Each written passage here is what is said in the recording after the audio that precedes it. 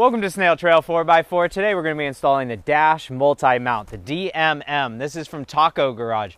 What I really like about this mount is how sleek, how smooth, and how stealthy it is. If you remove all the mounting equipment off of this, you pretty much can't even notice that you have a mounting system up there.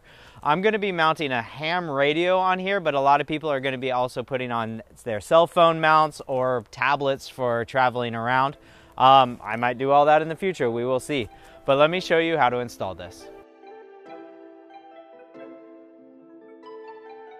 The kit comes with all this here. This is the top piece. These are the parts that are going to go underneath your dash. It comes with all the hardware required and actually it came with some additional hardware. These guys are to help you do some alignments, and all these little guys here have these crazy teeth. You're not going to be able to see it in this video, but they got all these little teeth around the top section of this, so they dig down and dig into this top bar and help hold it into position.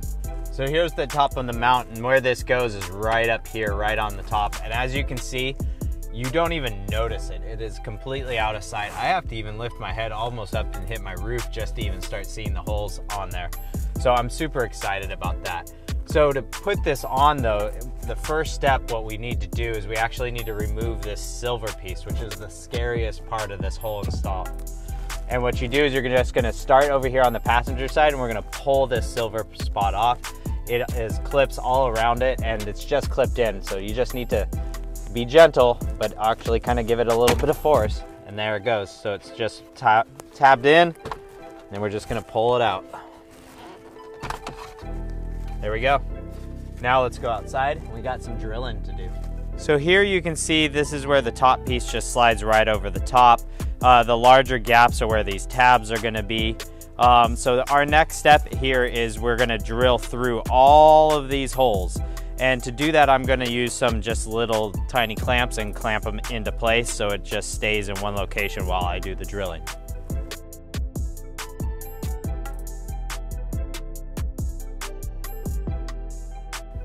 All right, so what I've done here is I've put these little clamps all along this rim or the rail here, not covering any of the holes, so I can just simply drill all the way through every single one of those holes.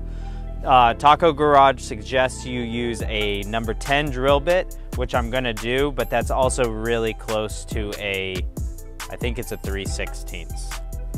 Don't quote me on that. Just try to get a 10 if you have a 10. Don't need to push very hard, it's just very thin plastic. It'll do its own job and spin itself through.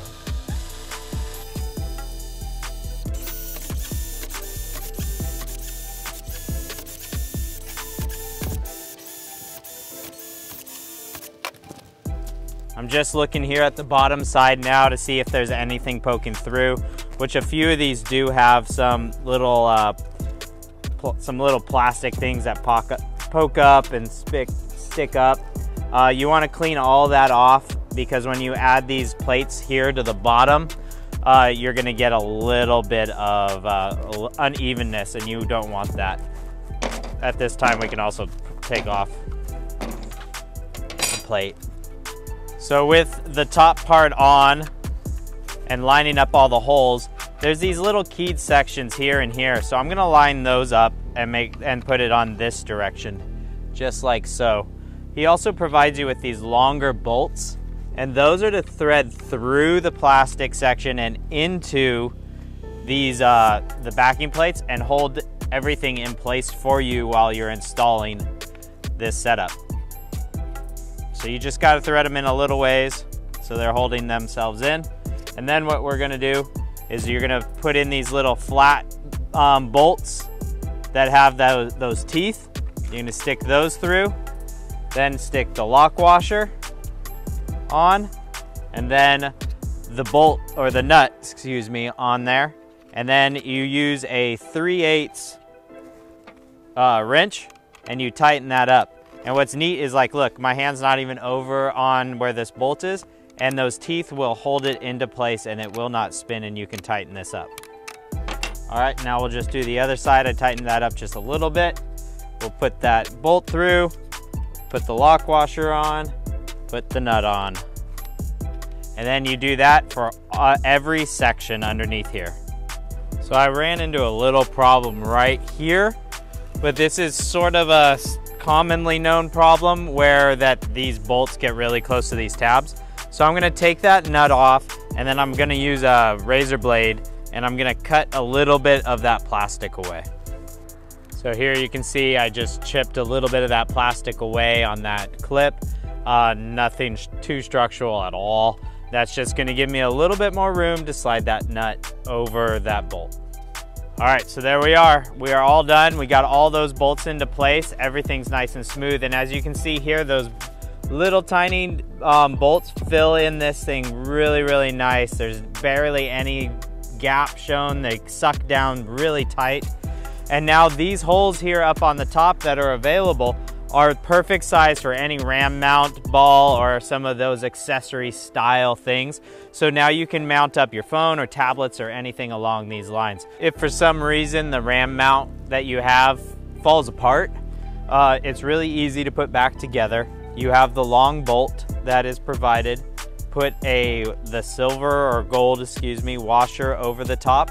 And then there's this collared style setup that goes with like the top wider spot matching the washer, and then that all slides down over the top through the ram mount.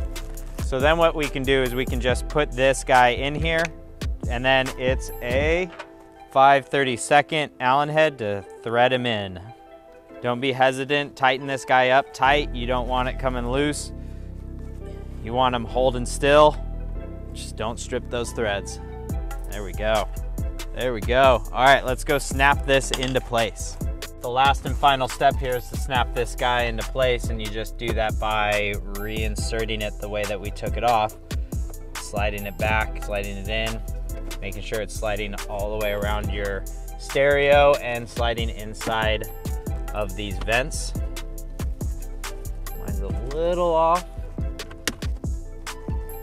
on the bottom.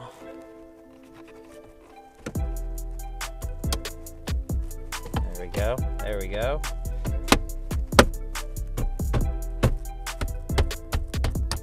There we go. As you can see, that's totally stealth right up there on the top. We got the ram mount ball right there hanging up. I actually disassembled my suction cup style one, and I was gonna put that in on here just to check it out, see how things works. So you tighten that ram mount up, then you can just quick and easily add your phone whenever you need to. Boom, there you are, you're up and running.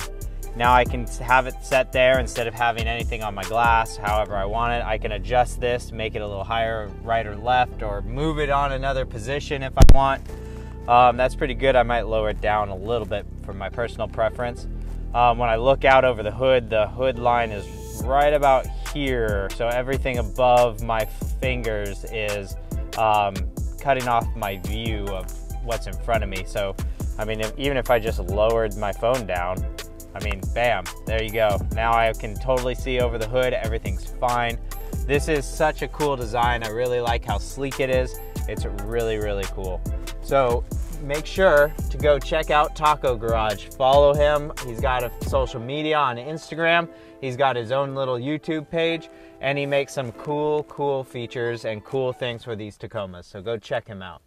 So there you have it, the Taco Garage DMM. I really love it. I love how sleek this is. I love how everything can mount up there. I'm looking forward to putting my ham radio right up there on the top. Appreciate you watching. Hammer down on that subscribe button, and don't forget, keep crawling.